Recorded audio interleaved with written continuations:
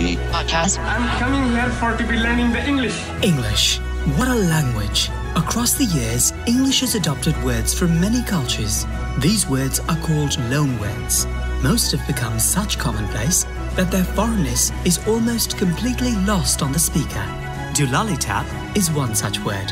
It was embraced by English speakers around the early 20th century, but by 1940 was already shortened to Doolally. Doolally, as this entire enterprise clearly is, on we go. English dictionaries define Doolally as crazy, temporarily deranged, or feeble-minded.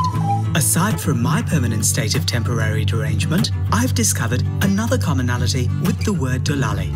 But to explain, we need to go back in time to British-occupied India. India, the brightest jewel in Great Britain's crown of empire. It was 1861 when the British Army established a base camp about 100 miles northeast of Mumbai, then called Bombay. The base camp was set up in a little town called Doolally. It was built to house soldiers who'd completed their Indian tours of duty. This was where they lived until they were able to board ships back to Britain. Transit times were sometimes months apart, and Doolally was hot. At more than 100 miles inland, this was a scorching heat. And aside from the army camp, Doolally was surrounded by jungle. The blistering temperatures, combined with the sheer boredom of camp, would often drive men insane.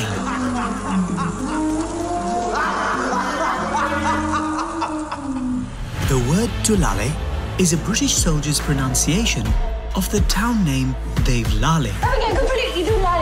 Tab is the Hindi word tab, meaning fever or temperature. To describe someone as having gone Doolally is to say they'd caught camp fever or gone insane. I actually spent the first few years of my life in Doolally. Thank God I escaped.